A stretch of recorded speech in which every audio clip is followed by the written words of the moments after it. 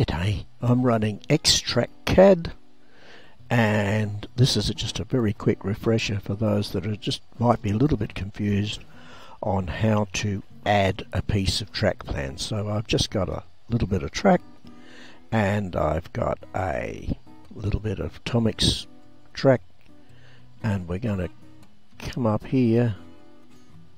You can see it's a mini turnout. There you go. So let's just come up here and pick up the right one. Now what I want to do is put him on there, and so I have a crossover.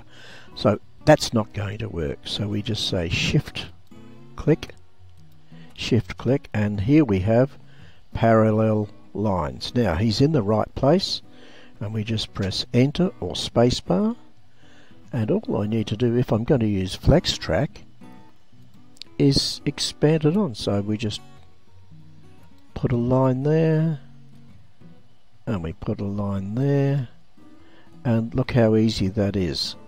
So that's the trick.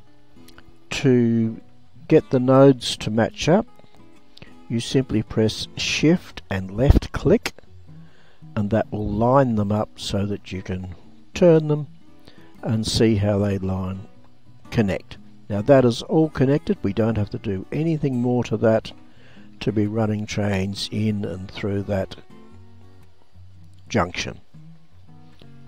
If you'd like some more help, go to our Wiki page. You'll find a beginner tutorial, and it covers just about everything you could want to do.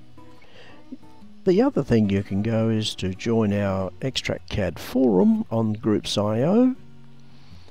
If you don't yet have XTrkCAD, why not download it direct from SourceForge? That's the address on the screen, and you'll find it's absolutely complete with bundles of track plans and layouts and all sorts of things to get you started. Have a great day.